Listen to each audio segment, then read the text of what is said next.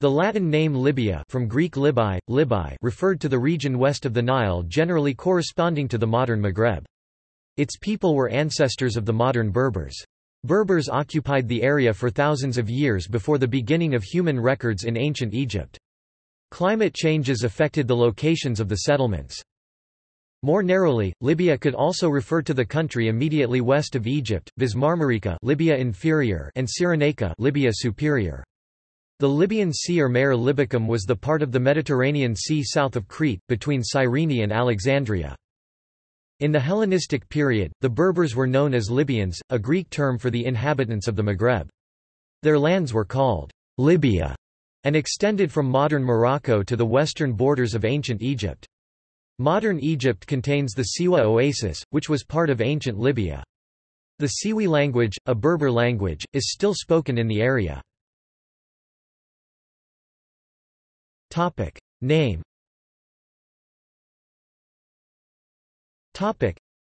The Greek name is based on the ethnonym Libu, Ancient Greek, Libis Libis, Latin, Libis. The name Libya, in use since 1934 for the modern country formerly known as Tripolitania and Barca, was the Latin designation for the region of the Maghreb, from the Ancient Greek, Attic Greek, Libai Libwe, Doric Greek, Libya Libua.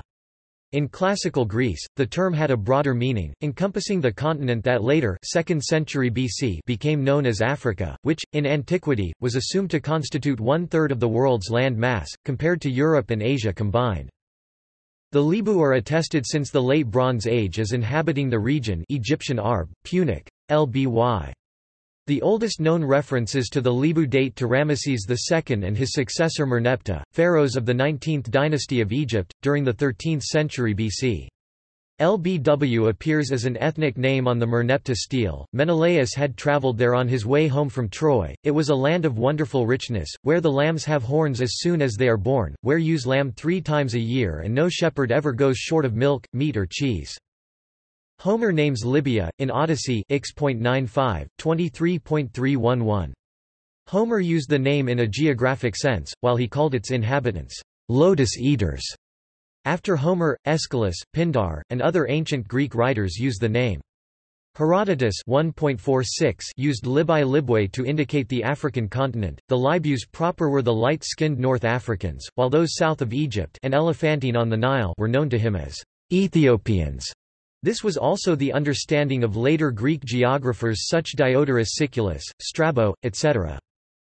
When the Greeks actually settled in the real Libya in the 630s, the old name taken from the Egyptians was applied by the Greeks of Cyrenaica, who may have coexisted with the Libu.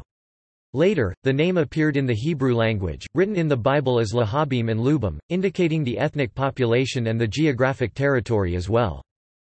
In the Neo-Punic inscriptions, it was written as Lby for the masculine noun, and Lbt for the feminine noun of Libyan. Latin absorbed the name from Greek and the Punic languages. The Romans would have known them before their colonization of North Africa because of the Libyan role in the Punic Wars against the Romans. The Romans used the name Libus, but only when referring to Barca and the Libyan desert of Egypt. The other Libyan territories were called Africa. Classical Arabic literature called Libya Lubya, indicating a speculative territory west of Egypt.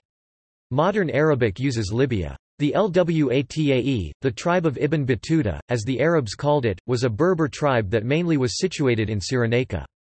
This tribe may have ranged from the Atlantic Ocean to modern Libya, however, and was referred to by Corippus as Laguatan. He linked them with the Moors. Ibn Khaldun's Muqaddimah states Luwa was an ancestor of this tribe. He writes that the Berbers add an a and t to the name for the plural forms. Subsequently, it became Lwat. Conversely, the Arabs adopted the name as a singular form, adding an h for the plural form in Arabic. Ibn Khaldun disagrees with Ibn Hazm, who claimed, mostly on the basis of Berber sources, that the Lwa ta, in addition to the Sadrata and the Mazada, were from the Qibts Egyptians.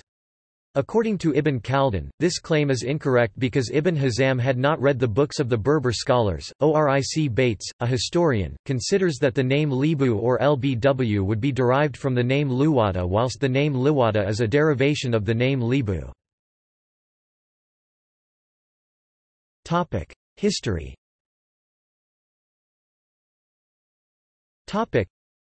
Compared with the history of Egypt, historians know little about the history of Libya, as there are few surviving written records. Information on ancient Libya comes from archaeological evidence and historic sources written by Egyptians' neighbors, the ancient Greeks, Romans, and Byzantines, and from Arabs of medieval times. Since Neolithic times, the climate of North Africa has become drier. A reminder of the desertification of the area is provided by megalithic remains, which occur in great variety of form and in vast numbers in presently arid and uninhabitable wastelands, dolmens and circles like Stonehenge, cairns, underground cells excavated in rock, barrows topped with huge slabs, and step pyramid-like mounds. Most remarkable are the trilithons, some still standing, some fallen, which occur isolated or in rows, and consist of two squared uprights standing on a common pedestal that supports a huge transverse beam. In the Turgert Valley, Cowper says, "There had been originally no less than 18 or 20 megalithic trilithons, in a line, each with its massive altar placed before it."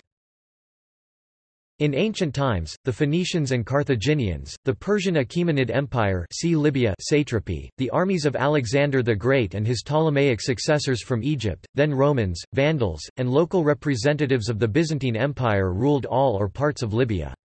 The territory of modern Libya had separate histories until Roman times, as Tripoli and Cyrenaica. Cyrenaica, by contrast, was Greek before it was Roman. It was also known as Pentapolis, the Five Cities, being Cyrene near the village of Shahat with its port of Apollonia, Marsa Susa, Arsinoe, Takra, Berenice, Benghazi, and Barca, Merj. From the oldest and most famous of the Greek colonies, the fertile coastal plain took the name of Cyrenaica. These five cities were also known as the Western Pentapolis, not to be confused with the Pentapolis of the Roman era on the current West Italian coast. Topic: Geography.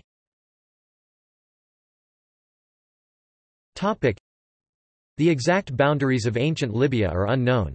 It lay west of ancient Egypt and was known as Chehenu to the ancient Egyptians. Libya was an unknown territory to the Egyptians, it was the land of the spirits. To the ancient Greeks, Libya was one of the three known continents along with Asia and Europe. In this sense, Libya was the whole known African continent to the west of the Nile Valley and extended south of Egypt. Herodotus described the inhabitants of Libya as two peoples, the Libyans in northern Africa and the Ethiopians in the south. According to Herodotus, Libya began where ancient Egypt ended, and extended to Cape Spartel, south of Tangier on the Atlantic coast. Modern geographers suspect that ancient Libyans may have experienced loss of forests, reliable fresh water sources, and game availability as the area became more desert-like. Later sources.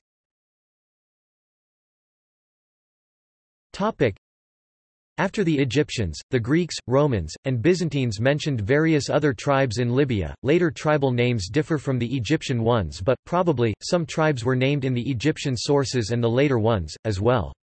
The Meshwesh tribe represents this assumption. Scholars believe it would be the same tribe called Mazes by Hectios and Maxis by Herodotus, while it was called Mazaces and Mazics in Latin sources. All those names are similar to the name used by the Berbers for themselves. Emazian, late-period sources give more detailed descriptions of Libya and its inhabitants. The ancient historian Herodotus describes Libya and the Libyans in his fourth book, known as the Libyan Book. Pliny the Elder, Diodorus Siculus, and Procopius also contributed to what is now primary source material on ancient Libya and the Libyans. Ibn Khaldun, who dedicated the main part of his book Kitab el-Ibar, which is known as The History of the Berbers, did not use the names Libya and Libyans, but instead used Arabic names, the Old Maghreb, el-Maghrib el-Qadim, and the Berbers el-Barbar or el-Barabara h. Ancient Libyan Berber tribes.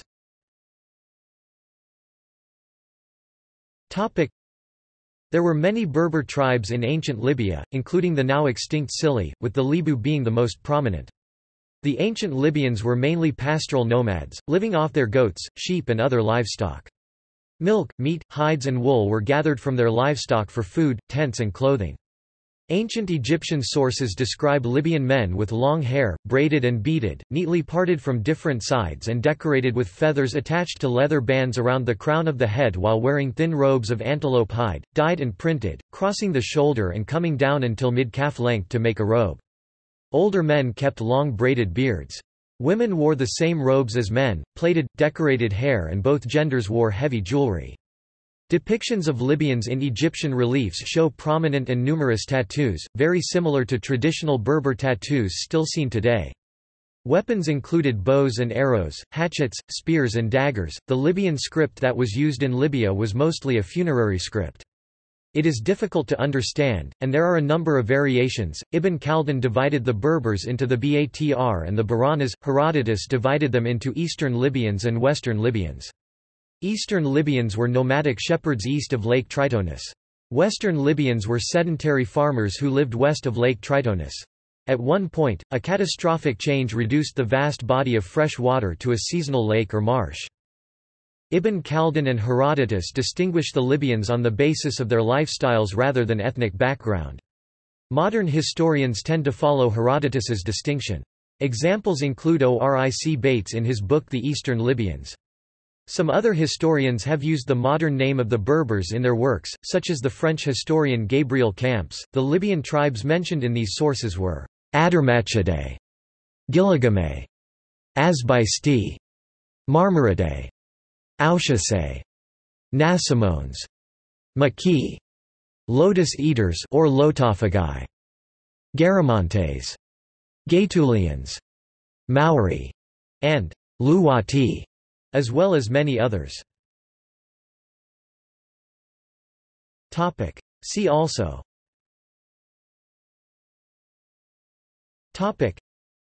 North Africa during antiquity, History of North Africa, Necropolis of Cyrene. References and notes.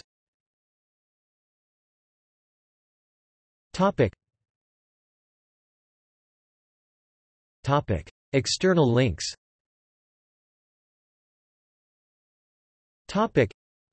What happened to the ancient Libyans? Chasing sources across the Sahara from Herodotus to Ibn Khaldun by Richard L. Smith. Bunsen, Margaret. Libya.